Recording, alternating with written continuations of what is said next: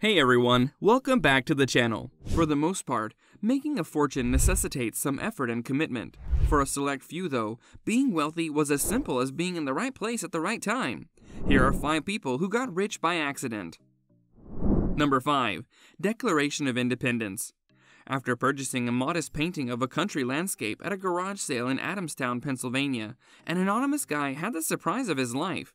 When he took the painting out of its broken frame, he discovered what seemed to be a fantastically preserved copy of the Declaration of Independence, lying under the canvas of his $4 purchase.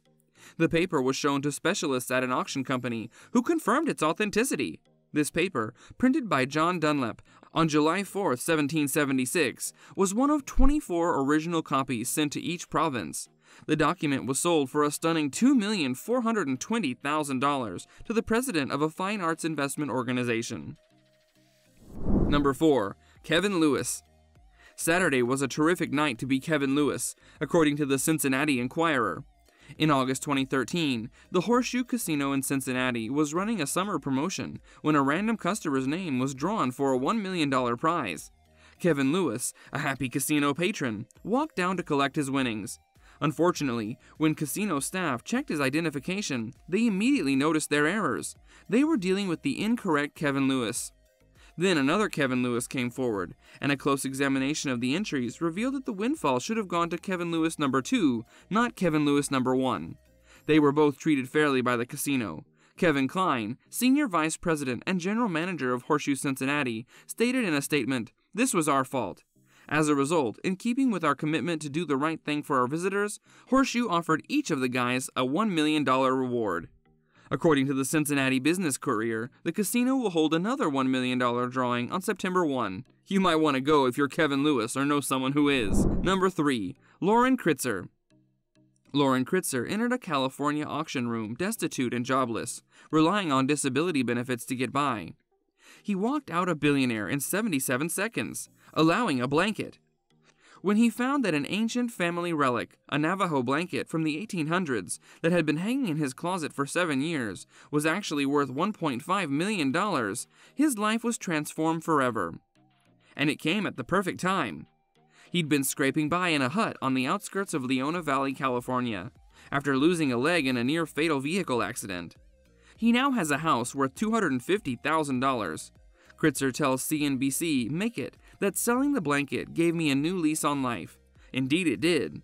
However, that fresh lease on life brought with it a slew of new obstacles, including tax issues and family conflict. As Kritzer points out, those are some of the most serious drawbacks of a windfall.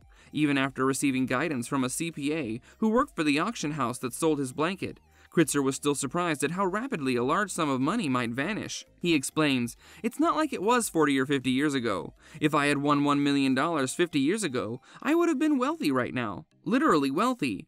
Instead, Kritzer claims he is losing roughly $10,000 a year in insurance and property taxes alone after spending the majority of his newfound money on 2 residences in Central California.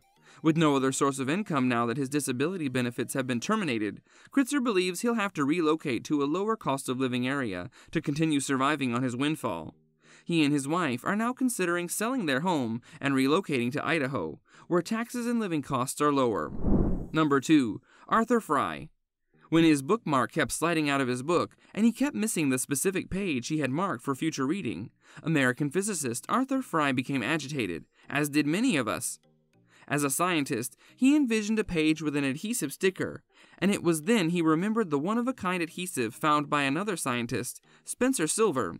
Soon after, he got to work on it, and 7 years later, his Post-it note was released worldwide. It is now widely used worldwide, making Fry a wealthy man who is currently enjoying his retirement in style. Number 1. George de Mestral.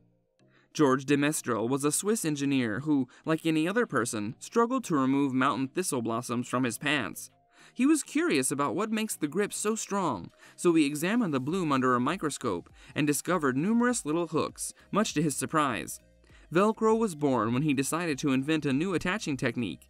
His product was a big hit throughout Europe. In Switzerland, he obtained a patent for his device. Velcro gained popularity after NASA astronauts began using it in their spacesuits. Mestral squandered his Swiss factory royalties and revenues for more than 30 years. Those willing to put in the effort are rewarded with good fortune. Maybe. On the other hand, nature has its way of dealing with human notions.